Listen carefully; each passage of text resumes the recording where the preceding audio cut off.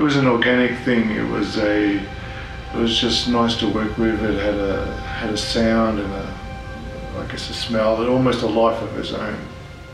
According to Leo Intignac, the word film has made a gradual transition from referring to a specific form of photochemical imaging technology to describing in a vaguer sense the cultural processes involved in the production and consumption of moving images and synchronized sound. The commonly used definition today is used as a generic term, usually conforming to a set of narrative and cultural conventions that determines what a film should be. This is an issue to the former definition film, as it is increasingly becoming an obsolete medium, overtaken and remastered by the digital age. By analysing film through Lev Matovich's 5 principles of culture undergoing computerization, one can comprehend the impacted differences between old film and new digital film.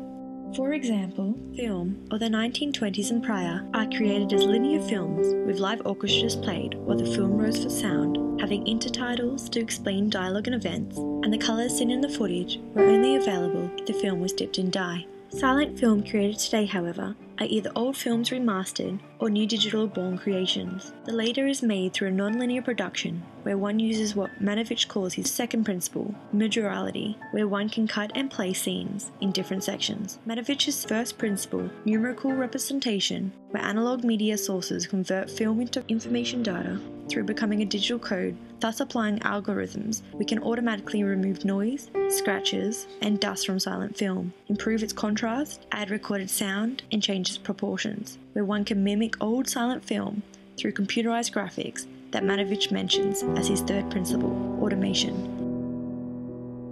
The positive aspect of these new technologies is that it can remaster almost destroyed or decayed film, savouring it and distributing it in better qualities. Following Matovich's fourth principle, variability, new technology can now be produced through several methods that are not just direct copies of original content, such as DVD, USB, and internet websites like YouTube.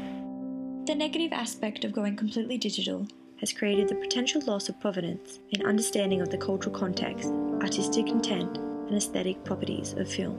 For its cultural meaning has been disconnected, and historians are unable to research its context authentically, just as they would not be able to give reliable and accurate answers from an ancient artifact if found and seen only through a photograph.